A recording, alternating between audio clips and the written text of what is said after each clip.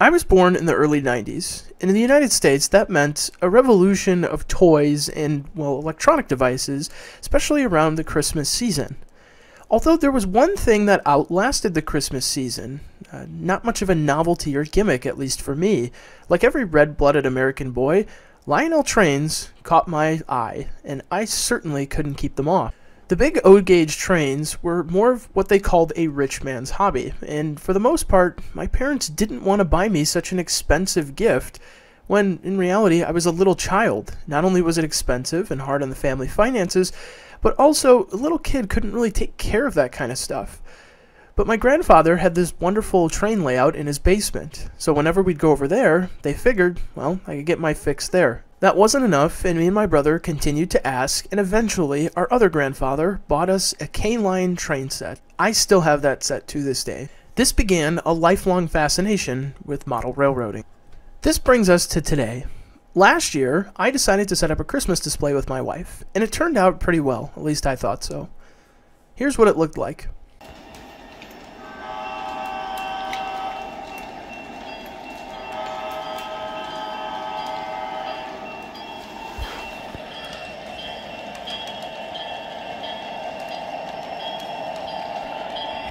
Let's put ourselves in the shoes of a child in 1960 on Christmas morning. They open up their present and they see they got a Lionel 154. They're all excited, they hook it up, they turn on the power, and they get this. It doesn't flash! Now, I wouldn't put it past Lionel. They also told you that you could own missiles on your Lionel train set. Real live missiles. Just like the ones on the Lionel missile firing car you can own. But indeed, in this case, it doesn't flash. There's 3 posts. One goes to ground, and the other 2 to the respective bulbs. Essentially what you have are a couple of light bulbs that light up. Lionel wasn't the only one doing this either. The Marx Toy Company also made a similar flasher as you see here, and it's the same thing. 1 ground, 2 posts. I think we can do better than that. So it's time to dust off the old electrical engineering degree and solve a problem many smarter people before me have solved in the past. Make a flashing circuit for all these low-scale crossings. I'm gonna be honest, the biggest reason I wanted to do this, I think, was because I wanted to prove to myself I could still do analog circuit design after hanging my electrical engineering degree up for a few years. And eventually, I solved it. Here's what it looks like. It's pretty darn close to what you could expect a grade crossing to flash at. 1 second period, 50% on, 50% off. But it isn't perfect, and there's a lot of gaps in my knowledge, and you'll see that. But nonetheless, let's get started. There are a few guiding principles I used for this design. The first thing, I wanted to keep it cost effective. So this means that I wanted to keep the overall cost of the 154 and the circuit below, far below, what a modern 154 that does the flashing would cost. Because otherwise, what's the point? The second thing I was going to do was all discrete components. Only resistors, capacitors, inductors, transistors, things like that. No microcontrollers. I mean, I really could just use the MOSFET or 2 and a microcontroller, and that would probably be cheaper, but in the spirit of Lionel trains, let's keep things big and old. And finally, the third one was to have fun. I wanted to really enjoy this. And I certainly did. So let's dive right in. In order to effectively control an electrical signal, one must understand all the properties of it first. With O-scale trains, it uses something called AC, or alternating current. And this becomes a problem. What ends up happening is there's a negative component to the amplitude, meaning that even if we're at 22 volts, the peak-to-peak is 44, as you can see on the scope. This means that complex numbers start getting involved with the math, and controlling things using traditional components like RCL components doesn't really work. There's transient analysis you can do, but you want to just be able to turn signals on and off. So this means we need DC. Now, DC can be converted from AC in a number of ways, but the simplest and cheapest solution for me was to use what's called a half-wave rectifier. And essentially what that does is it filters out negative component of the AC, but even at that point, you're still left with what looks like a shark tooth waveform. So the best way to curb this is to add a giant capacitor. If you can increase the capacitive constant, you can essentially stretch out what's called the ripple voltage, meaning whatever's left over from the half-wave rectifier, to a point where it's almost unnoticeable. This half-wave rectifier is achieved by taking a 10,000 mic capacitor and taking its anode and connecting it with the cathode of the rectifier diode with a high forwarding current. If the anode of the diode is set to positive, and then the cathode is set to ground on the capacitor, you will have a half-wave rectifier that produces something like this. And as you can see here, the ripple voltage isn't very high, and it's acceptable enough for our cases, so I'm cool with that. Now that we have somewhat of a DC waveform in order to be able to turn signals high and low, let's start thinking about techniques for actually generating this. One of the bulbs needs to be high for a half second, at the same time the other one needs to be low for a half second. And then after that time period has elapsed, they need to flip.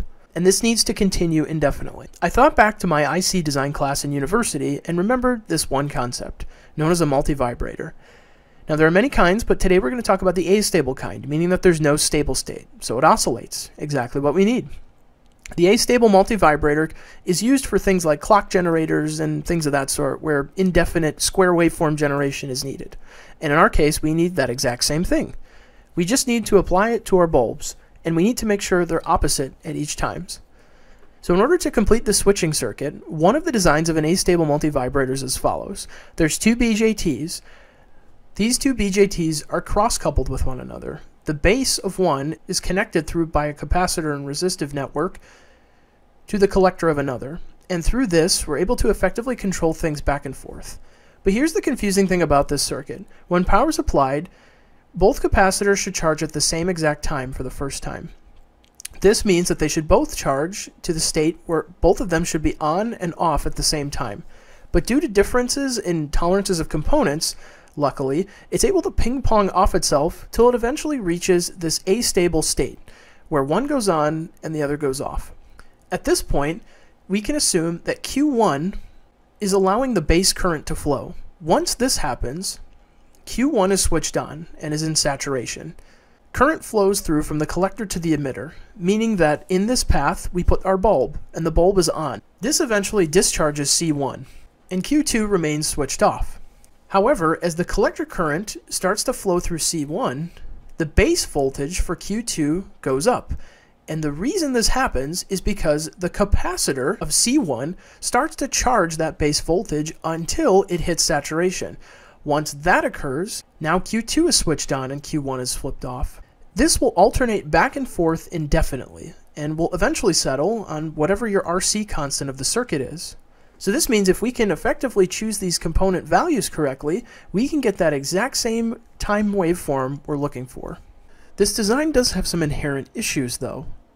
For example, if you take a look at the waveform, clearly there's a curved edge on the rise time, and that can potentially ruin your output depending on what your values are. The reason this happens is the nature of the capacitor. The capacitor, when voltage on one plate or one portion of the capacitor changes rapidly, the other plate also goes a similar rapid change. The right-hand plate of C2 will fall rapidly from the supply voltage to almost zero, and then the left-hand plate will also fall in voltage by a similar amount. Really what this means is that you'll get this curved edge on the rise time, and this is seen, I'll show in the scope shots later, and also the simulation. If I cared a little bit more about the rise time being a little bit more crisp, I could have added a couple of diodes and a few resistors in between the capacitor network. This would have improved the rise time. But for this circuit, this is totally fine. Here's a slow motion capture of the final result. You notice that even though one of the bulbs should be completely off, it's actually on a little bit, but the other one is much brighter. So the appearance is totally fine. It still seems like it's flashing on and off. So this is totally acceptable for our design. Instead of doing calculations by hand to figure out the capacitor and resistive network that I needed along with these BJTs, I just decided to use a simulator known as LT-Spice because it was faster, and I'm a bit of a savage, I suppose. But here's what I ended up finding.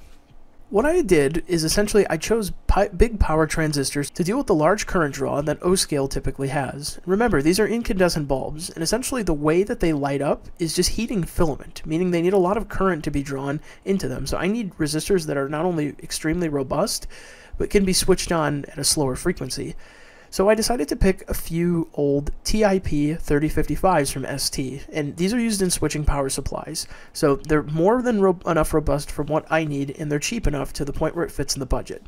And as you can see, the switching properties are perfect for this. However, we still do see in the simulation on the outputs the same effect that we were talking about, the curved rise times on both sides. But this is totally okay. Now looking at this circuit, there's a few things I can find that could potentially be a problem and we have to be careful about.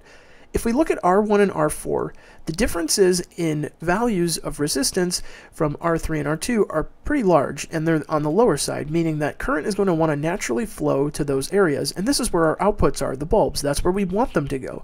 But this also means that R1 and R4 are going to dissipate a ton more power than R3 and R2.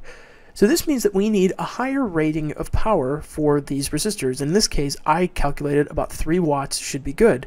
But the problem is these things are always going to be dissipating a lot of power.